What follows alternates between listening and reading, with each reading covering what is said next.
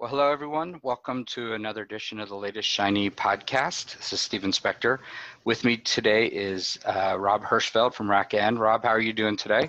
Hello, Stephen. Good to talk again. Good to talk, and I'm very excited. We have a really interesting guest today, and I think it's Yves Boudreau, and I think I may have mashed it. Yves, did I do okay? It's close. I answered to a lot of names, but yes, Yves Boudreau. Which I know might be a confusing name for some people, but we'll get into that later. Well, I grew up in Ohio, and I think that's part of the problem is my Ohio accent doesn't know that there's anything outside of the Midwest. I spent 13 years in New Orleans, so Nolans actually, and so I've got an advantage on this one. A lot of Boudreaux in Cajun country. I think Rob, I should have let you introduce. So Yves is from Ericsson, and Yves, can you just give us a little bit of background on yourself, and then we'll start talking about a new Ericsson project you're working on. Sure. I've been with Ericsson now for about 6 years. I think I just celebrated my anniversary back in September. So a great company. If you're not familiar, they're kind of based out of Stockholm. They've been around for a long time. I think it's like 140 years or so, largely focused on telecommunications, sales to enable service providers to offer different types of service. Usually it's voice, video, and data, and a lot of mobility. And held a couple of jobs here over the years. First 3 years, I was head of technical sales for their media and television product lines. Then I did a short stint in the CTO organization, reporting into the mothership in Sweden. And recently I was asked if I'd be interested in joining the UDN, or the Unified Delivery Network program, and to take care of heading up the partnership and ecosystem strategy for that organization. So long list of startups in the past. This is my first big company. It's been a great six-year ride here, and looking forward to starting this new project. Well, that's fantastic. Well, so let's jump in. Tell us a little bit about the the Ericsson Unified Delivery Network, and then as we go in there, the conversation will go all over the place. Sure. Okay. So if you, I think you kind of looked at the website originally. So there's some, of course, much more summary information there. But ultimately, what you're seeing on that webpage is that we're trying to, in partnership with service providers, build the world's first web-scale edge. So what does that mean? And maybe we can just start real briefly by kind of setting out some beliefs that we have that have driven and continue to drive kind of the direction of the program. So from an Ericsson standpoint, we'll just cover 3 of these to not belabor the points, but you'll at least get some idea of the thinking behind this. Ericsson has largely been focused primarily on the service provider space. There's some 600 service providers out there, between cable guys, telcos, mobile operators, satellite folks. Anybody delivering TV, internet, phone services are primarily our customer base, and have been for many years. We dabble in other areas and have focused programs to go get into new verticals, but the lifeblood typically has been the service provider space for Ericsson. And so their success is our success, and when they struggle, we have a tendency of struggling as well. So at the moment, you can imagine that globally service providers have been kind of feeling the pinch, with a lot of OTT services in all shapes and forms kind of coming in and flooding the networks. And ultimately, we believe that all of our operators are quite important in the delivery chain of services to consumers. In fact, without them, there is no internet, which is an interesting point that people kind of seem to forget sometimes. But we believe ultimately that these operator customers that we have some really key assets. They have some data, they have data centers, they have connectivity, they have geography, and a lot of things that alone those service providers do a pretty good job at monetizing, in their countries or states, or sometimes in multi-country. But just by nature of the way the service providers have kind of grown over the years and are heavily regulated, they can only operate in certain countries or certain parts of the country, and they're kind of limited. So they can't really be global, although you can see some examples of some companies trying to go global in their strategies, and they may very well succeed. But the large majority of operators are going to operate kind of in a smaller kind of geography. So what if Ericsson could figure out a way to take some of these assets, pool them together, make some of our own investments and create something in partnership with operators that could look global. So that's one of the first beliefs is what assets do these operators have that are alone are interesting, but together, pooled together, really create something unique from an edge standpoint. The other belief that we have is, and I think we've learned this, and that's not really a belief more than a practice, and you guys have probably seen this as well, and tell me if you haven't, is that when a content provider, somebody providing an OTT TV service or an application provider, somebody who's running in public cloud today, they don't want to go to 3, 4, 5, 6 different people to go and get their infrastructure. They typically would rather go to 1, maybe 2, to try and roll out their applications. They really want global coverage for delivery of their content or for hosting and execution of their applications. So we believe that that's what people want to buy in the market from a cloud standpoint. They don't want to buy regionally, they want to buy globally, or at least understand that they have the ability to buy globally in the future. So Yves, when you're saying people here, I want to, so that there's a huge stack up of technologies in this case, but also parties, because you've got a carrier who's providing a service, you've got a user who's trying to consume a video stream from Netflix or Amazon or Hulu or HBO and so can you break that? I mean, it's sort of, you're saying there's a global footprint for, say, a Netflix. We use them as the poster child, although there's a tremendous amount of competition there today. So they're trying to get content to a user. The user's somewhere in the globe. We're crossing all sorts of commercial boundaries because the providers are geographically distributed.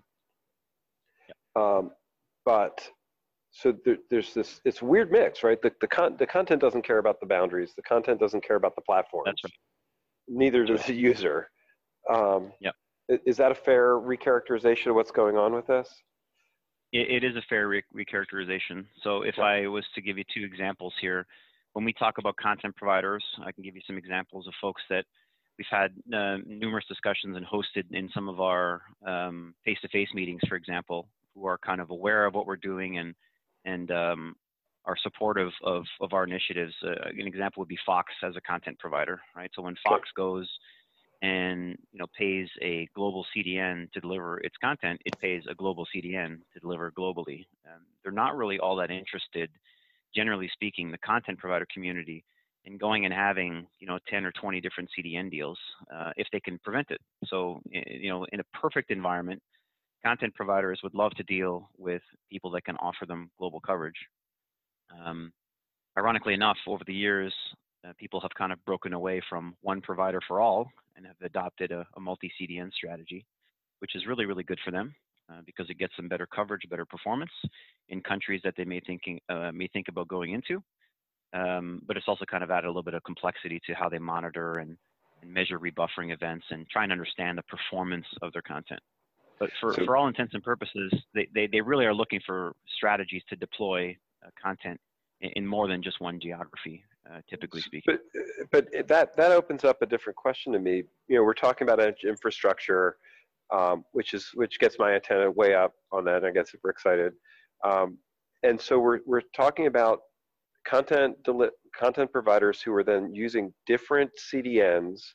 CDNs are deployed in no CDN provider really owns the infrastructure they're in, right? They're really just a couple of servers or racks of servers in a geo. Is that a fair assessment of what a CDN would look like? It's a co-load space in some case? Yeah, I would say that I always try not to say that all or none, because there's always one example here and there. So yes, predominantly what you just said is correct. They typically do take up some rack space in a particular facility, and they're actually installing their equipment there. There are some scenarios where people are building their own CDNs and do have agreements with ISPs to go put that equipment into those CDNs, but those cases are, I wouldn't say are few and far between, but they're not the norm. What you just described there is typically the norm. That's incredibly heterogeneous, right? So we're talking about distributed infrastructure, globally distributed infrastructure, where in some cases the infrastructure is owned by a company and they're renting space. In some cases, they're renting servers or access. Is there a trend line? Are people moving to like being able to, just say, oh, I need to rent some machines. I need to rent some VMs on a machine or some processing power, or do you still have to buy the machines and then park them at a server and manage that infrastructure? Well, yeah, that's a great observation there. I mean, I would say that in the last 20 years, it'd be hard pressed to find somebody who would say we're not moving significantly faster than we have been in the past. So you're right. I was talking to a startup here in Atlanta yesterday, actually, and they're in this dilemma right now where they have to figure out ways to move faster and faster. And it is just easier to figure out a way to spin up infrastructure either in a public cloud or in a bare metal as a service type of an offering, or on the UDN for that matter, in order to actually get to market faster and get that scale much, much quicker, rather than doing the traditional rent data center space, rack my equipment, order my equipment, rack my equipment, configure my equipment. Those days are largely gone for people who want to move quickly. I would say they're gone because nobody has the patience. It's everybody wants to consume that. The infrastructure as a service is where things are going. If they're not there, they're there for public cloud, right? So it's a big use. And I believe those assumptions are going to get baked into people's work. And it sounds like UDN is actually part of you're baking this cloud consumption model into an edge delivery service for the service providers. Is that a fair? That's a fair statement. That's a good way of putting it. Ultimately, we're delivering content as a first application, but ultimately the UDN itself is meant to have multiple applications running at the edge of the operator network. So multi-tenant. Yeah, I'm interested.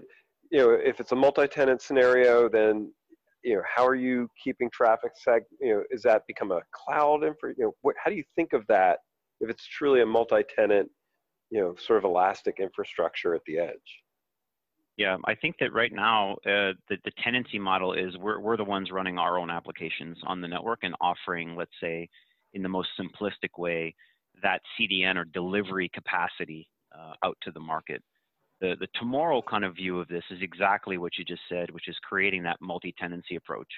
And we're really focused, and my days and weekends now are kind of filled with trying to figure out a more focused approach to some drivers towards people who want to use the edge of the network to run their applications or to host some of their functions. And those are largely driven by, at least our current thinking is, and you can certainly influence and change that thinking for me as we kind of learn as we go here as well. But we're looking for applications that are very latency sensitive. We're looking for applications that have desperate need for very high performance in terms of throughput, for example. We're looking for applications that have data security or data sovereignty issues where you have to be in a physical zip code or a physical country or physical city limit. And frankly, we're looking for people who pay public cloud bills today that say, I just can't run this on Amazon or Azure. For some strange reason, if I actually could have a low latency edge with these kind of data security or data sovereignty considerations, we'd much, much rather execute a subset of our cloud strategy at the edge of a network. So we're actively looking, who are those tenants going to be? And frankly, is the stack that we've built so far and deployed, is that going to be appropriate for hosting those particular applications, functions, processes, however they've packaged their software? So we're getting kind of, hits across the board here of people who want, Lambda type functions, all the way from people who just want bare metal. I think your list of use cases is sort of the textbook edge use case. The one of the things that has me intrigued though is how people expect this delivered, right? So are they showing up with well, I did this on Amazon. You said Lambda is a great example. I wrote a function. It works in Lambda. I want to run it on the edge here, right? And did they expect a Lambda service, right? I mean, I guess Amazon's trying to do that with Greengrass.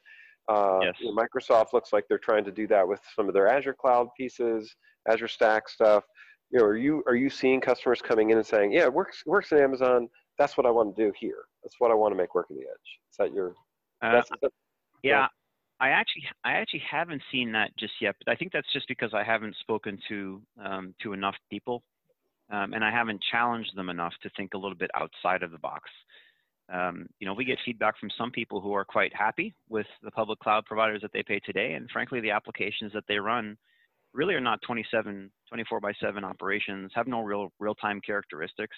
And, you know, they've kind of really embedded themselves in the, you know, frankly, the great tools and the toolkits that have been provided by most, I would say, of the public cloud providers. I mean, we run some of our applications in the public cloud as well for some of our product offerings, where we've run into a lot of feedback from the application guys, and these are the people that are buying public cloud services to build their services and launch their commercial offerings, is that I don't know that the feedback to us kind of, you know, behind closed doors has been, you know, we didn't realize that we've really kind of written ourselves into Amazon 100%. Even if we wanted to leave. Right. Even if we wanted to leave, we couldn't leave. And frankly, in some cases, they're just as happy staying at Amazon and everything is working fine. In other cases, they're doing everything they possibly can to engineer themselves out of Amazon or out of Azure. Right. I think there's no doubt that Amazon is the expectation, right? You for Ericsson or anybody else to come up with an alternate Lambda, and people are doing this, right? And there are some alternates out there. So maybe Lambda's not the best example, but if somebody's writing serverless, they're going to write it on Lambda first, and then they need that behavior to be portable. You know, but saying, "Oh, I have a better Lambda" is silly. Amazon's already set the bar, right? Yes. The best thing you can do to make edge work is going to be to create very compatible infrastructure choices. So I was just going to add a question to that. So does that mean almost you would like to have, like, I want to say a mini Amazon within your own data center that runs Amazon platform? Not on Amazon. Say a mini Azure might be more appropriate, since that's exactly what Azure. That's what they're doing with Azure Stack. Yeah, that's right. But does that make sense? Does that make sense for customers to use? No, and that's not what we're doing at the moment. In fact, I think that what we're currently kind of focused on, and at least what my belief is personally, is that creating a full stack at the edge of the network is not only not what we should be doing, but not what people actually are looking for.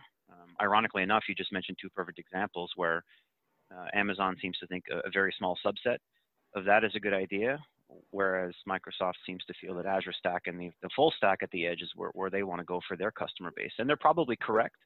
You know, both of these companies, you know, we've taken some good feedback from them as well over the years, and I think they're doing what's right for their current customer base. And frankly, a lot of the decisions that they make, much like ours, are customer driven. And what we're getting back from customers is not that they want a replacement versus an augmentation, and they want us to bring, you know, some value propositions and the environment, and share with them our thoughts of what we think you know, should be happening at the edge of the network, and frankly, what applications should live there. And we've got two vested parties in this case, right? We've got the application providers themselves, and we have the service providers. The service providers are very motivated to actually figure out ways to use other assets in the network, or the network itself and the transmission equipment, in a creative way to add additional value. So I don't think I've had these lengthy of conversations where everybody has come to the table proactively to try and figure out a way to make this work, because I think there's one belief that they all have, which is there's not going to be less public cloud. There's going to be more public cloud going forward as IT starts to roll out from, you know, the traditional hosted environment all the way out to how much edge capacity can I get and how fast can you give it to me? I strongly agree with that statement. The edge eats the cloud or edge kills the cloud comments, I think, are completely naive. The simple reality is the more edge we do, the more cloud we're going to do. And to me, it's very synergistic, right? I'm teaching people how to consume automated infrastructure in the cloud.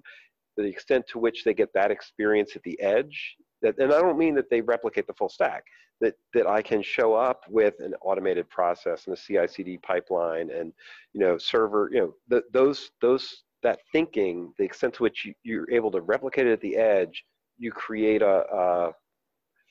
win-win synergy. I hate to, just throwing it way over the top, but you create this virtuous cycle where we've made things easier to consume at the edge. That creates more demand for the cloud. It creates more demand for the edge.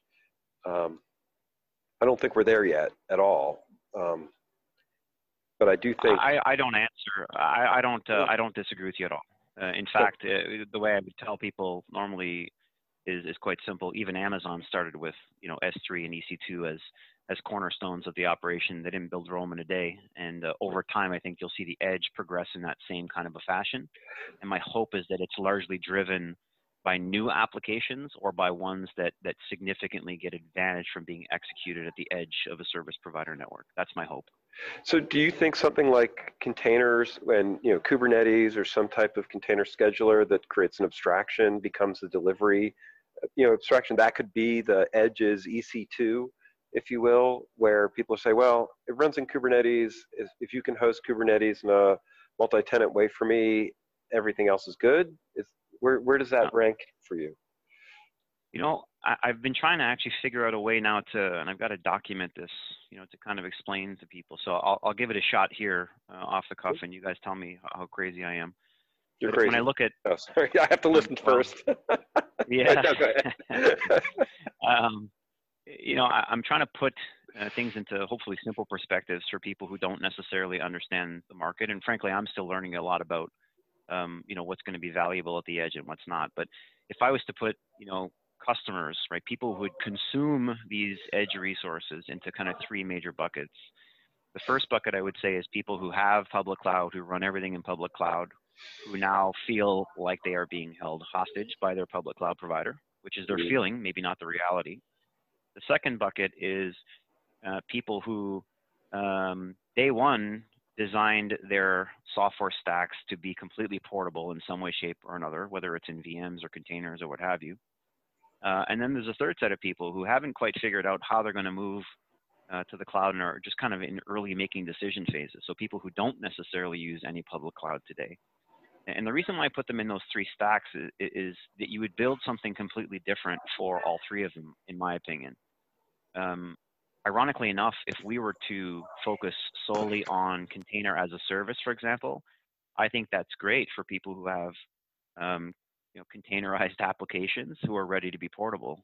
What I'm finding out in discussions with people is that what we talk about at conferences versus the monoliths that we have in reality in production are not portable. So there's work to be done there, and I think this is where Mark and the Apcera guys are really adding a lot of value to their customer base, trying to with the Apcera platform itself, helping them actually make those migrations and get them into a platform which helps them make these workloads and applications portable from system to system, with the right level of governance and security and management of the actual overall code in a multi-tenant environment.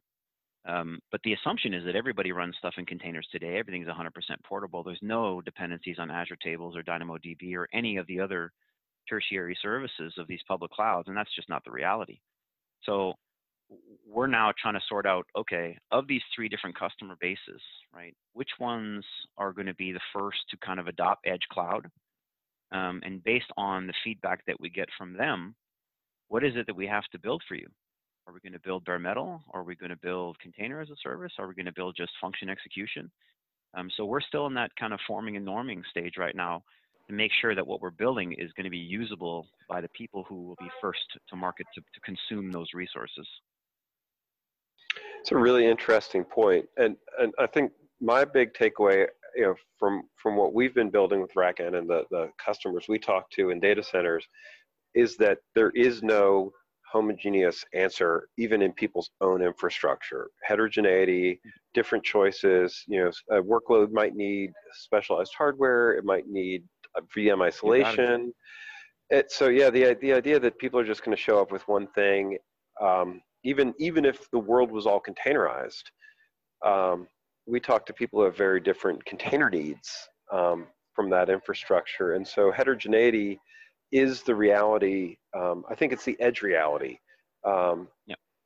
that's the people don't realize how much Amazon benefits from basically saying, if you don't fit, you don't come. Mm-hmm. And so all of enterprise IT, in some ways, they're draining the cream off the IT infrastructure, and the stuff that's being left in the IT data centers is really the things that are not easy to move. And I think Amazon realizes that. And then when I look at market, the edge is the next place where we're moving into it. But I do think one of the benefits you've got is that most of the edge pieces are greenfield work. And correct me if I'm wrong, are people trying to port, an enterprise application into an edge data center to try and reduce latency, or is this mostly net new? I think so depending on which enterprise we're talking about, if we're talking about traditional enterprises, and, it's, partially what Microsoft has been focusing on, because that's their customer bases. They still very much are, the progressive ones are heavily invested in virtual machines. I remember for years and years, in the public and private arenas of Amazon saying that they could never or would never, for some reason, support virtual machines. And, comes Invent last year and big announcements of the partnership with VMware, which I think is great for customers who want to use virtual machines and make those things portable. And I think it's great for companies like Amazon who prove, again, that they are willing to listen to customers in terms of what they need to make their applications run, make them portable, and what have you. But it really depends on the industry, right? So if I look in telecom, for example, most long-term telecom applications, and this is not for all providers, but at least for, I would say, the majority of the ones I've worked for in the past, and from my experience, at best, something is virtualized. To say I'm going to take a telecom application, pick any one you want, and say I'm going to go run that in a container. It's not like it's a full redesign of the application, but it's we're not just talking about containers. We're talking about an entire different methodology, thought process, religion of engineering and deploying software. We are talking about CI/CD and DevOps. And people in telecom, they've written some fabulous software over the years, right? Some not so good, but for the majority, I've seen a lot of really great software. But it's deployed in a different environment. We're not talking about spinning up an instance, right, to do some machine learning that's heavy on GPUs at the edge of the network that within an hour it's done that I bought on the spot market. We're talking about lifeline services, right? If 911 doesn't just get spun up for the 15-minute duration of a call, it's a 24/7 service that has specific expectations from consumers, government officials, and frankly, the service providers who buy the software, that it's going to be highly available at all times. So, at best, they virtualize that software. They don't put it into containers yet, but they do want to put it into containers. But that's a transitionary, right? So we built a whole bunch of VMware clouds with SAN backends that had VMs that were more robust than individual servers. Kudos, great. We drove the industry off a cliff because we didn't write robust distributable software. We wrote fragile, bespoke, don't touch me software, when the reality is, if I want to have that type of reliability, I really need to make sure that I can start, stop, suspend, destroy, right? I need to have a much faster pace of turn for that infrastructure. So yeah, I've watched the NFV sort of idea, right? Like, you're doing NFV and we're packaging them in VMs because that's, right, the way we think about doing it, and it's how we control the IP. But it's really clunky and ugly, right? I've seen people build NFV chains where it's like VM to do a little tiny function, and so your service chaining, all this weight for actually tiny functions. And you look at it and you're just like, that doesn't make any sense. And when you look at Edge, and but that's not the point. The point is, I told you I could do it. That's not the point. The point is, I told you I could do it, and look, I did it. There's some. It's funny that you mentioned that, right? Because I don't even see this as a transition anymore. I see it as a necessary seismic shift, right? And in a lot of cases, what's old is, right now we're not talking about people transitioning. They really have to make some wholesale changes here in terms of how they actually engineer and deploy software. And it's hard for some people, and it's not necessary for everybody, I would say. The hope is that everybody will get there. But this is not really going to be a transition. This is going to be, in a lot of cases, really kind of a cut and go somewhere else. It's a cap and grow. It's not let's migrate. It's not a migration anymore. This is really we have to change fundamentally the way that we build and deploy software to take advantage of new technologies that are available today that were not when we designed this software, 5, 7, 10 years 30, ago. 40. COBOL programs are still out there. So I want to put a very fine point on that, because I totally agree with you. I hope people listening who've stuck with it for the full podcast are thinking, what does that mean, right? We are talking about, right, CI/CD pipelines. We're talking about completely automated infrastructure. We're talking about immutable builds. We're talking about ways of building applications so that they are designed to be this part of this continuous integrated workflows. And it's a totally different way to build your software, because you have to assume that instances come and go, or services come and go, that it's robust and reliable and broken into little pieces and incrementally changeable. And if we don't do it, we will have WannaCry, hacks, right? 0 day is going to get faster and faster, right? Our ability to patch and fix things, the system will get more and more fragile if we don't make these transitional changes. I completely agree. I completely agree. We're big fans of companies. Yeah, we're big companies of fans of companies like yours and Apsera and Mirantis, which we're an investor in.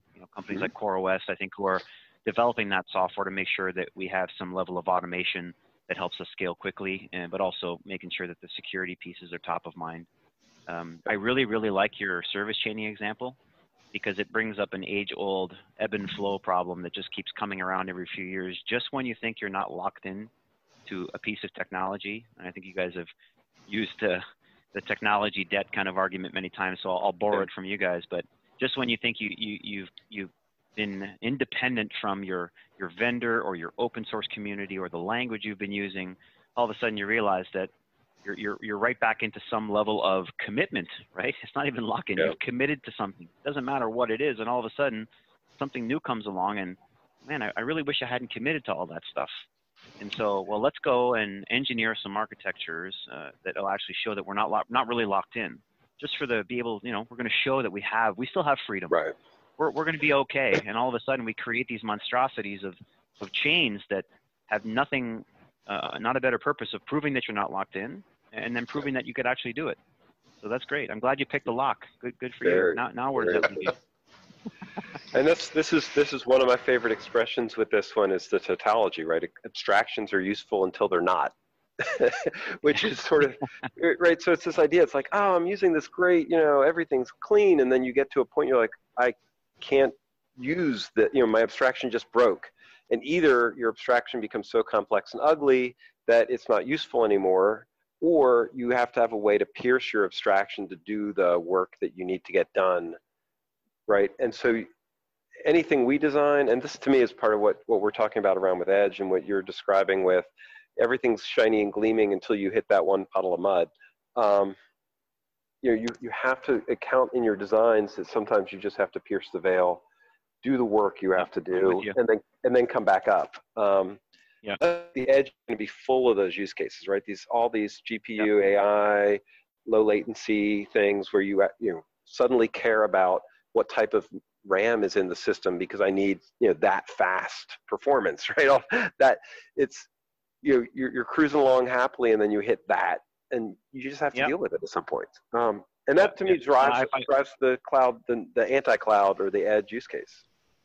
I find it super entertaining that people still believe in their heart of hearts that the internet runs on oxygen, right? There's hardware at the bottom of every one of those packets that get sent. There are cables under the ocean. There are. Yeah. I've been very impressed with the, we've got a very close partnership with Intel and several other hardware companies actually. And it's, after being beat down for so many years, I still, kudos to them for continuing to innovate on the hardware side of the platforms to really kind of make some of these cloud advancements possible. I don't think that that without that continued innovation that they've brought to the table after decades of abuse and commoditization, I don't think we could have done it with those guys. You can throw out all the names that you want in those cases. I agree with you. The hardware still matters, and there's a tremendous amount of innovation going on at that layer.